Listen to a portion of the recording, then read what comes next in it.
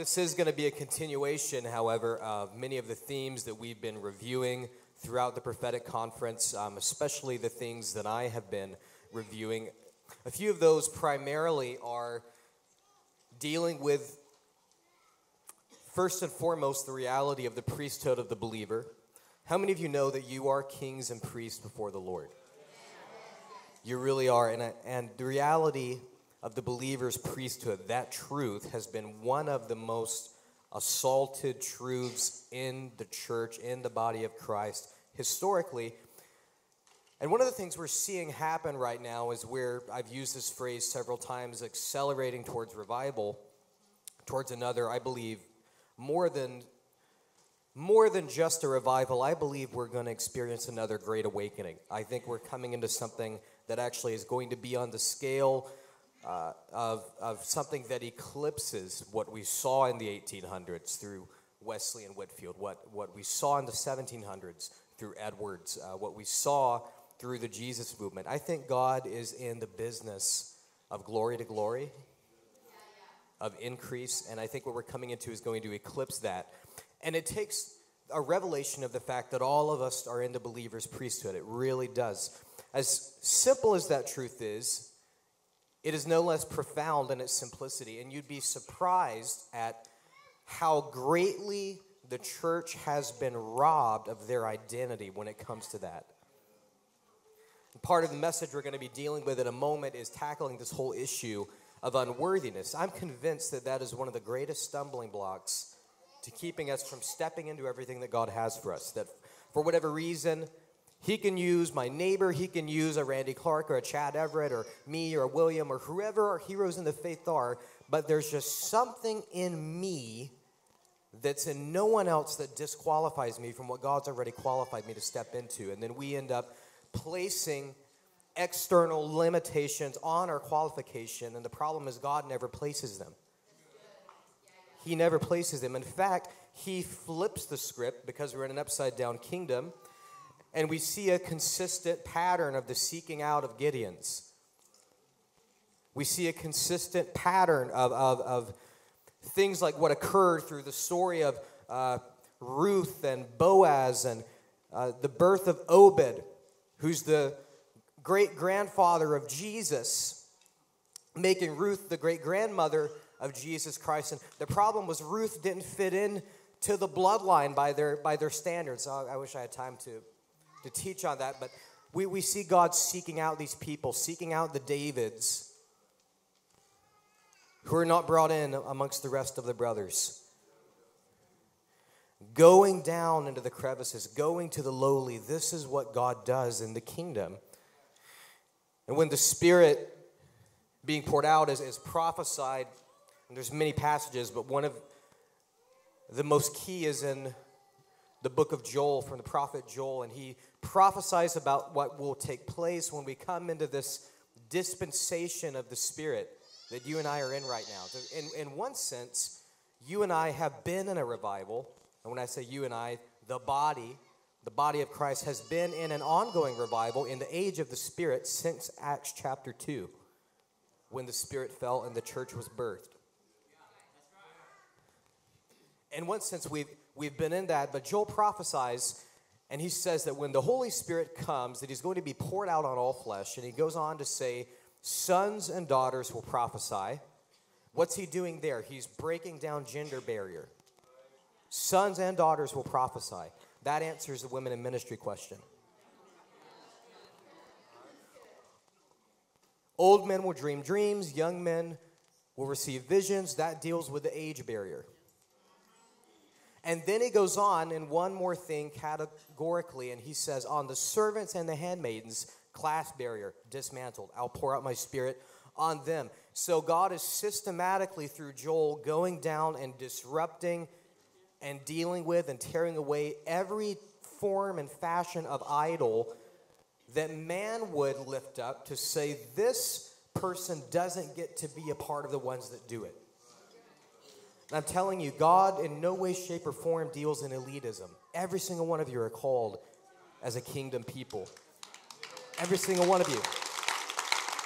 Whether you're in any professional ministry, vocational ministry or not, listen, nothing about standing on a platform produces presence. Carrying a microphone doesn't mean you carry the anointing. John tells us in his first epistle that you have been given an anointing for the Holy One, from the Holy One. That word you in the Greek means you. You, every single one of you have been given an anointing from the Holy One. And the issue, and I've covered this in the session last night and in the afternoon, is we disqualify ourselves from the things that God has called us to step into.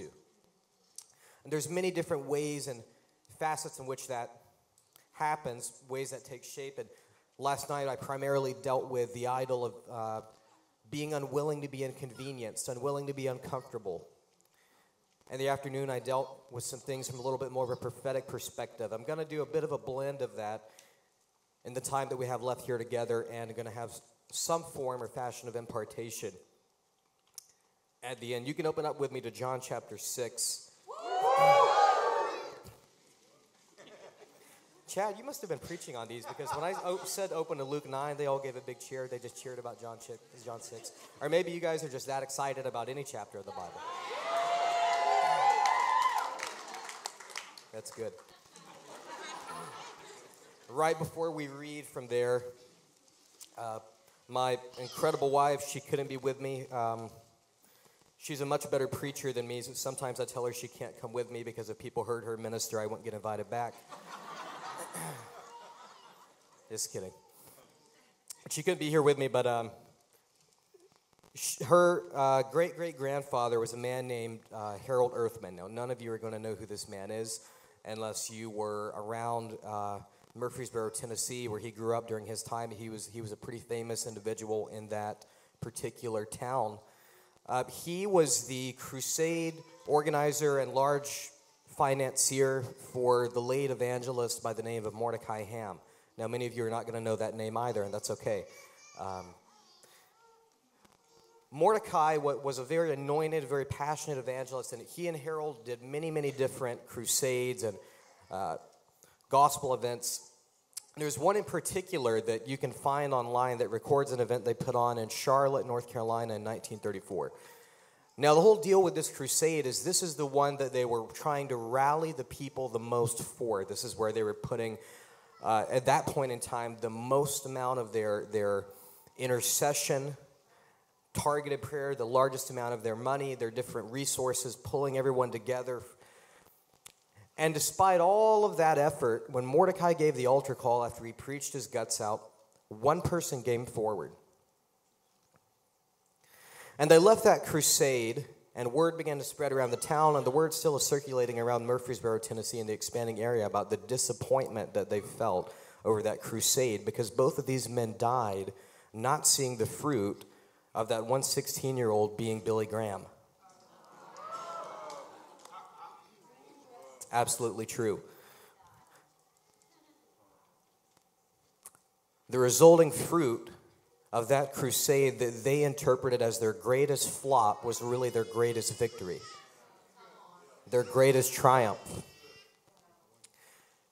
And I'm telling you that it's the same thing for you and I. So with that being said, let's look now in this beginning portion, at least, of John chapter 6. I'm reading out of the NIV. My friend William calls it the nearly inspired version. Verse 1, sometime after this, Jesus crossed to the far shore of the Sea of Galilee. That is the Sea of Tiberias, and a great crowd of people followed him because they saw the signs he had performed by healing the sick. Then Jesus went up on a mountainside and sat down with his disciples. The Jewish Passover festival was near. When Jesus looked up and saw a great crowd coming toward him, he said to Philip, "Where shall we buy bread for these people to eat?" He asked this only to test him, for he already had in mind what he was going to do. And by the way, what he's doing here is not giving Philip so much of an individualistic test. What he's doing is trying to bring Philip into a new way of thinking. And he's always doing this with his disciples and with contemporary disciples. In other words, he's not initiating miracles to bring our faith into increasing measures of practical provision. He's introducing miracles to bring our faith into the direction of not so much just reliance on practical provision, but reliance on the power of God. He's doing this to give Philip a new thought pattern. The word for repentance, as a matter of fact, is the word metanoia, which means a changing of the way that you think.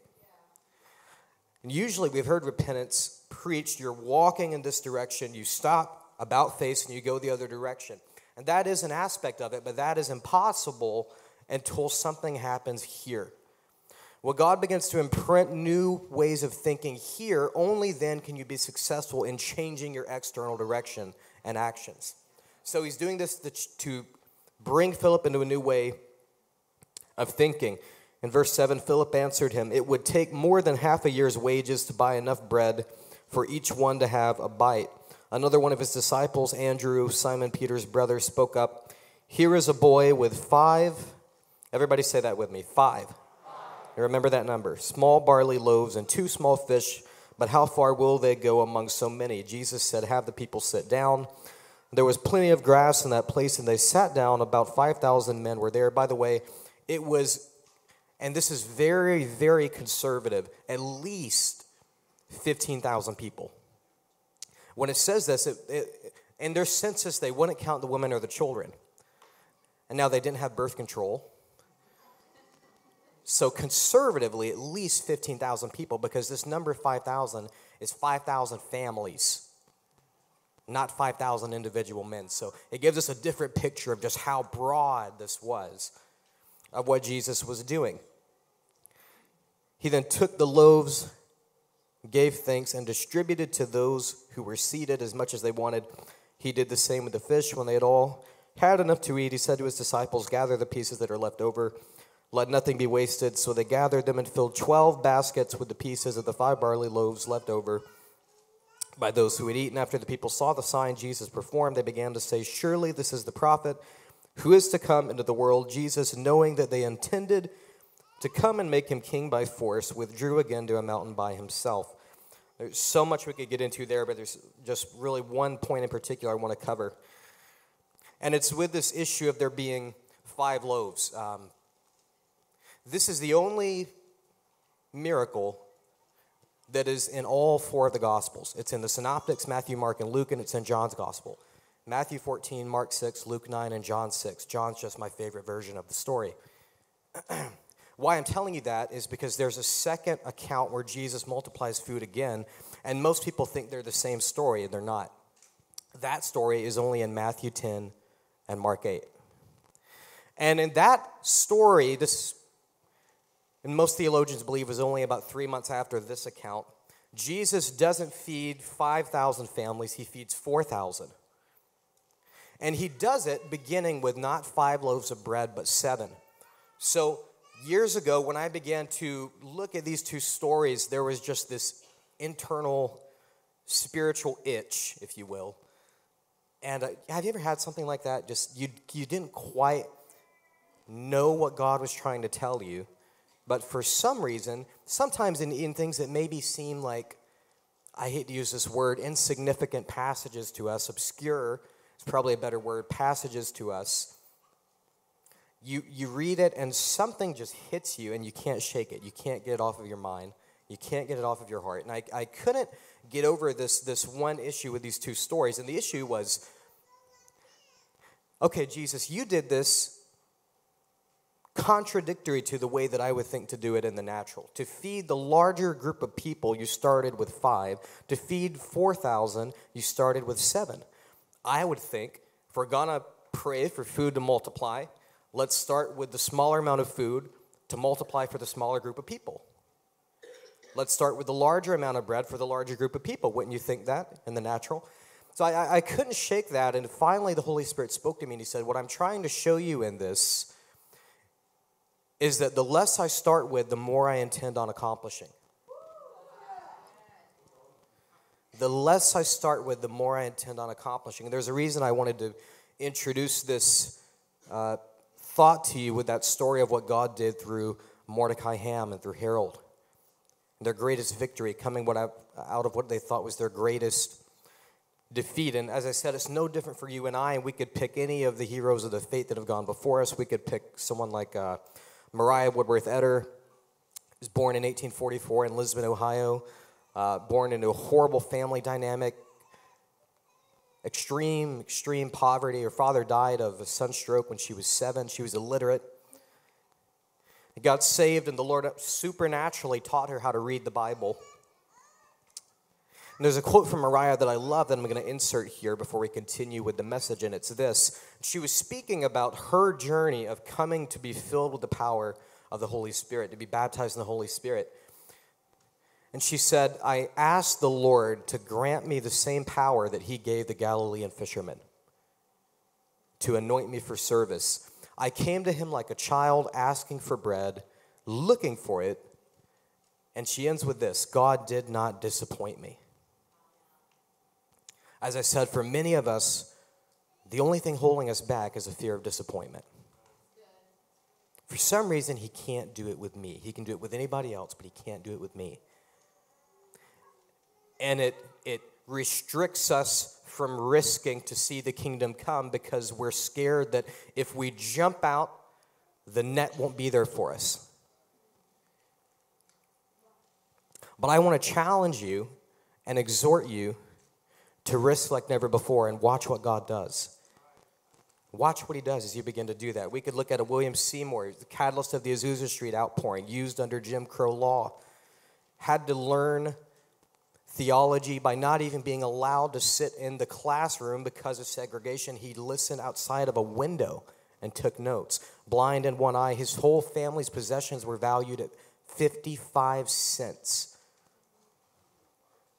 And God used him as the catalyst for one of the greatest revivals we've seen sweep the earth, birthing really the Pentecostal movement that we still stand in the wake of. Oral Roberts, when he was a young boy, was given a death sentence, frail, dying of tuberculosis, but visited by God and raised up as one of the great healing evangelists in the past several centuries. My mentor, Randy Clark, just before the Toronto outpouring, how many of you have heard of the Toronto outpouring in the 90s?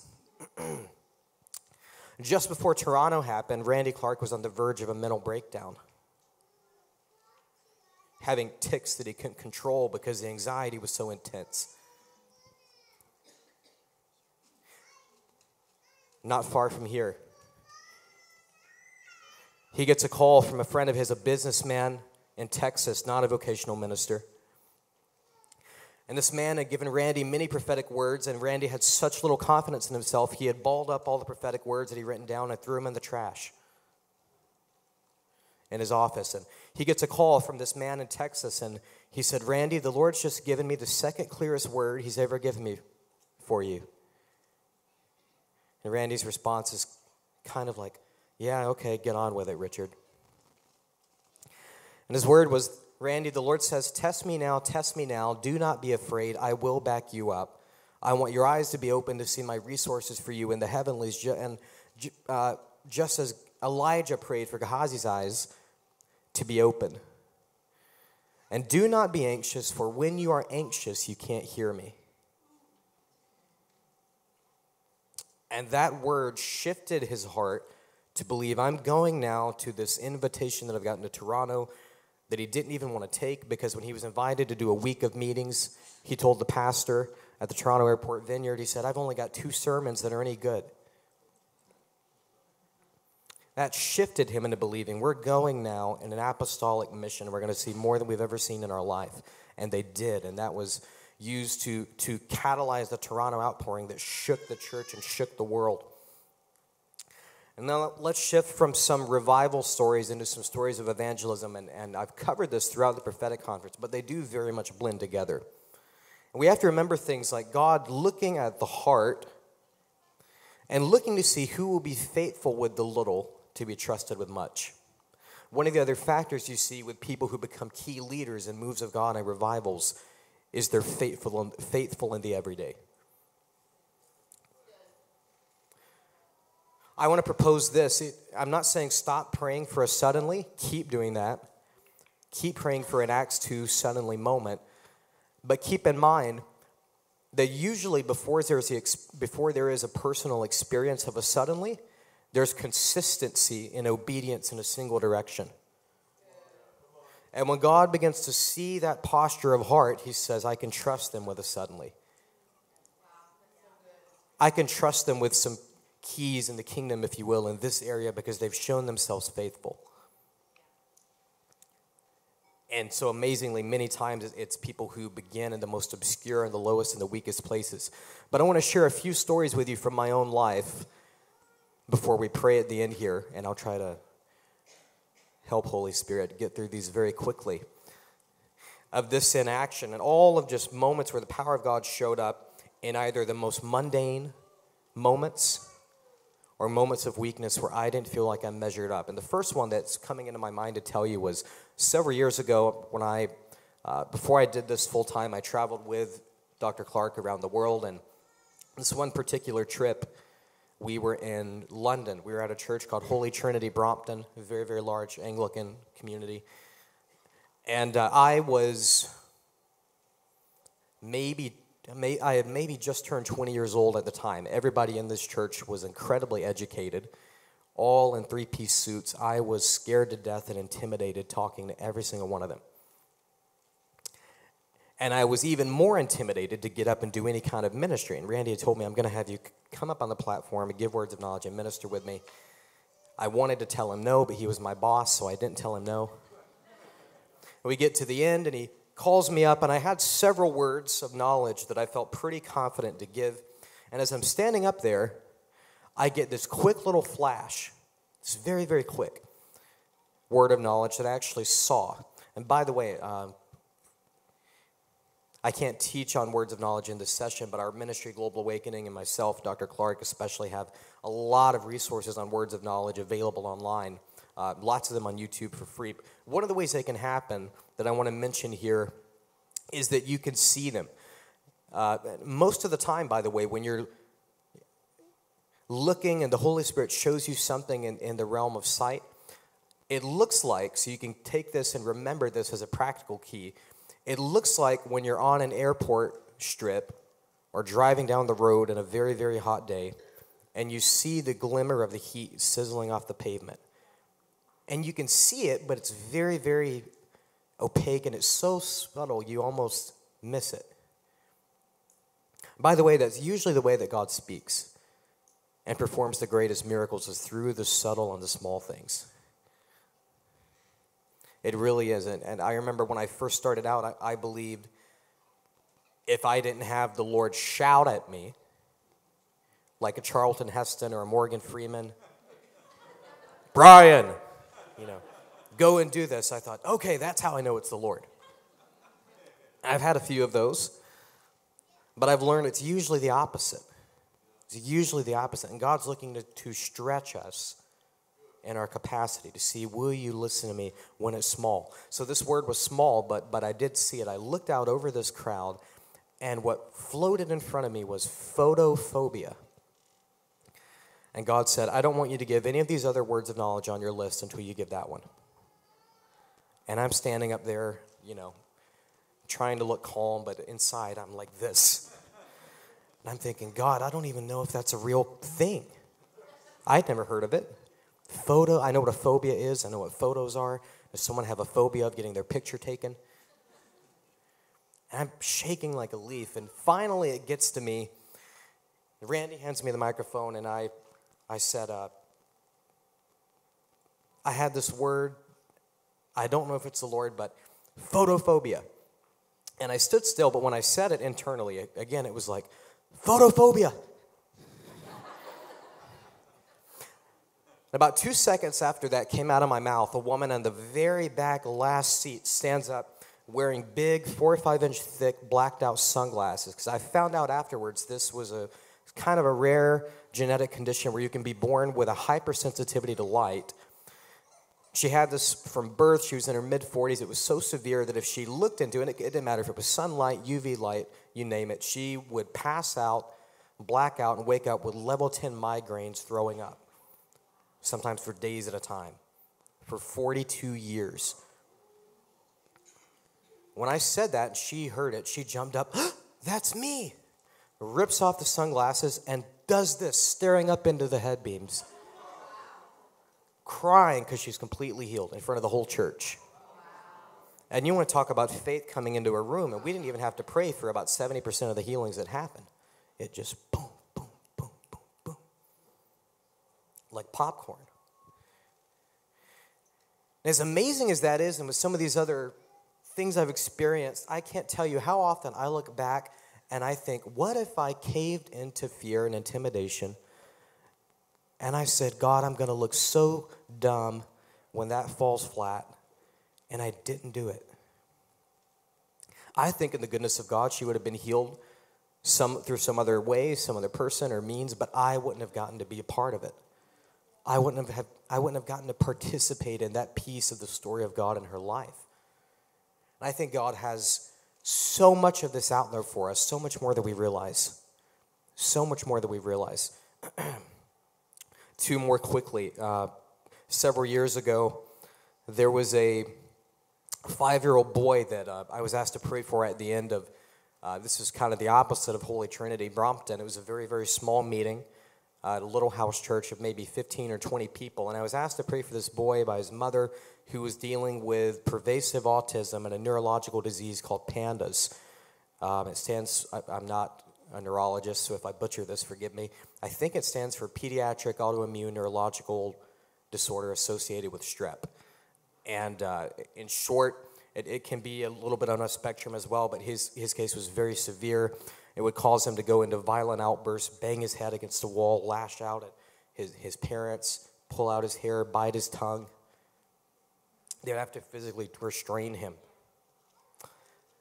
And I've got to tell you, I didn't feel any faith at all for anything to happen. As a matter of fact, I only got to pray for him from a distance. I didn't even get to lay hands on him because he started to go into an episode while we were there in the meeting, and she was bringing him forward. And so the father has to quickly take him away, and I just was listening to the mother crying and stretching out my hand and feeling nothing, feeling just really, I did feel something, but it was feeling hopeless. And just praying, God, would you give peace to his mind and shalom to his mind? And that was the prayer. And I went for quite a while thinking that nothing had happened. Every now and then I would look back and wonder, whatever happened to him? And about 3 years later, I got another invitation to a different church in the same county. And I thought I'd never met any of these people. They just contacted me through Global Awakening's email and set it up, and I was going to minister there. And I pull in with my wife into Lancaster County, go to the house because I was going to have dinner with the pastors before the meeting that night. And we pull in, we park, and as we're walking up to the door, he comes back to mind. And I said, I wonder whatever happened to Jackson. I open the door, and who greets me is Jackson's mom. Right after, think about the chances of that. Whatever happened to him, and there's his mom 3 years later in the doorway. Because I found out they had branched off from the other church I was a part of, and they were the new pastors who had planted this church. And they intentionally didn't tell me to surprise me. So she's standing there, and it was the most awkward interaction ever. I didn't even say hello. I was so shocked when she opens the door and holds out her hand, and I'm just like,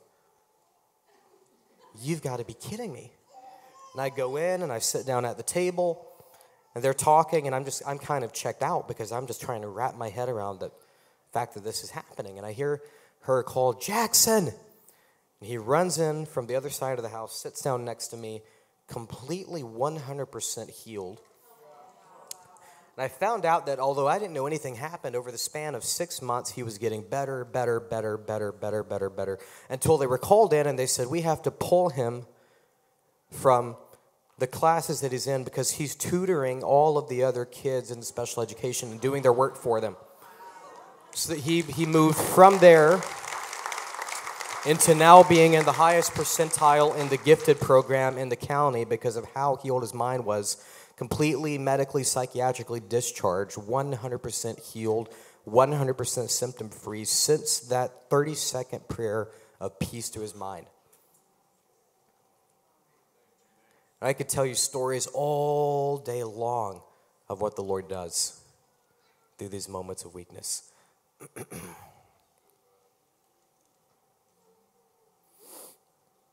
I'll tell you this last one and then pray for you. I was planning on sharing one on evangelism, but I feel the Lord pulling me in a different direction. In 2021, in September, I was in Brazil, and we had this incredible meeting where the power of God was just really showing out. The Lord was really showing out. I'll say that. We got to the end of the meeting, and I was brought over to this man to pray for him, and I could see that he was in a wheelchair, and then I found out that he was a paraplegic, and he had been injured 7 years earlier. He worked in construction, and I think he wasn't wearing a safety harness up on some scaffolding. He slipped and fell down 4 stories, I think, 3 or 4 stories, and on the way down, hit his back on one of the steel beams, and it severed his spinal cord. And his children at the time were all really babies, and just a very grim diagnosis for him, as you can imagine. The power of the Lord was so present there. There was a great deal of faith in myself and my translator that was with me, and we prayed for him and saw him stand up and walk. It was the first person that I ever saw healed who was a paraplegic. Now, that happens in that dynamic atmosphere. Just a few weeks later, I was asked to go and minister in Kona with youth, with a mission. If any of you are familiar with YWAM, I was ministering there in the complete opposite atmosphere in this one group than Brazil. In Brazil, there's just this dynamic Holy Spirit activity in the room. The measure of faith on the people there is so high. The worship is just off the charts. And you felt like heaven was so near that anything can happen. This particular group that I was ministering to were largely European atheists, Dutch Reformed, many of them. And everything that I was saying, you could tell was sort of coming on them with an attitude that was like, impress me. They didn't believe anything that I was saying. And I began to just share with them some of those stories that happened in Brazil. And one of them was that story that I just told you. Now, I felt, again, no faith. That it was really a moment of weakness. I felt like, I don't know why they invited me here. They're not believing anything I'm saying. And a big part of me was like, oh, God, I just want to go home. And I shared, nevertheless, this story of what just happened in Brazil. And I wasn't planning on including this, but I'll share it. The way that everything really broke open in that little group that I was ministering to them for a week, teaching on theology of healing and practice of healing. Later that night, what broke things open was not anything to do with my message. It was just an intervention of the Holy Spirit. There was a guy seated in the back. His name was Jonas. He was the most against me. And in the middle of me sharing, he jumps up and he does this. Ah! And he starts yelling in German. I don't speak German. I couldn't understand a word of it. So I didn't know what was going on. He wasn't holding on to his arm for very long, so I thought he's just mad at me. Because he was just beside himself. And then I'm thinking, oh, I really want to go home.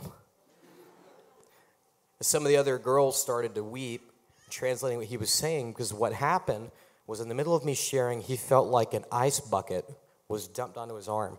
And a week earlier, he had been cooking with some friends and had hot oil spill all over his arm that left a big, painful scar. And when he felt that ice, he looked down and the scar was gone. Wow. No one prayed for him, no word of knowledge. It wasn't my faith. You know, and I want to, in some ways, now hold us in attention with all the principles necessary for the elevating of faith, especially for healing and all those things. But I also, on the other side of that, want to impart faith to you for when you don't feel faith. There's an old Baptist hymn that the God of the mountain is the God of the valley. And that's true. That's true. And even in things like these incredible worship experiences, conferences, you've got to remember the same Holy Spirit is with you after the high of that conference is over. The anointing of God on your life runs deeper than an emotional high. He loves your emotions, again, but even when you're in the pit, he's with you. He's just as much with you, and I can testify to having seen that time and time and time again. So that breaks open the meeting, and we come to the end of the week, and there's a girl And once again, in the middle of me sharing, she jumps up. This time her phone is ringing. She looks alarmed and she runs out of the room. And I'm thinking, oh, what is it now? She comes back in and she is just beside herself. She's hysterical. And I'll give you the quick rundown of this story. She said, I just got off the phone with a friend of mine in Dallas who's been healed. I said, what was he healed of? She said, he was healed 6 days ago. And we worked out the time difference. He was healed at the exact time when I shared that story in Kona, in Texas. He was an atheist. He was a friend of hers. They hadn't even really spoken in quite some time, but she used to pray for him a lot. I said, what was he healed of? And she said, he was a paraplegic. He worked in construction. He fell. He severed his spinal cord. And he literally wakes up from his sleep and he's healed. In Dallas, while I'm sharing that story in Kona. And you want to talk about, again, there not being faith involved. I didn't know he existed. He didn't know I existed. He was an atheist. He didn't have faith in God to heal him, faith in the existence of God. I didn't have any measure of faith for him to get healed in Dallas with me sharing a story like that in Texas. But God just did it. One of my favorite statements that Randy makes is this. How much faith did Lazarus have?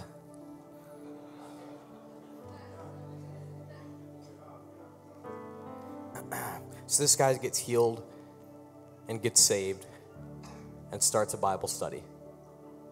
And seeing people come to the Lord by just sharing what happened with him. As you can imagine, the impact of everybody that was in his life that knows him. We hope you enjoyed this message today and that you connected with Jesus. If this message has changed your life and you accepted Jesus as your Savior, you can text the word New Life to the number 618-243-0900. We would love to celebrate with you. If you would like to give to the ministry of The Roads Church, visit our website, www.theroads.church, for all of our giving options. We would also like to invite you to subscribe to our YouTube channel to receive notifications of our Sunday live services and to discover more of Pastor Chad's teachings. And now we pray that you experience God's presence throughout your day.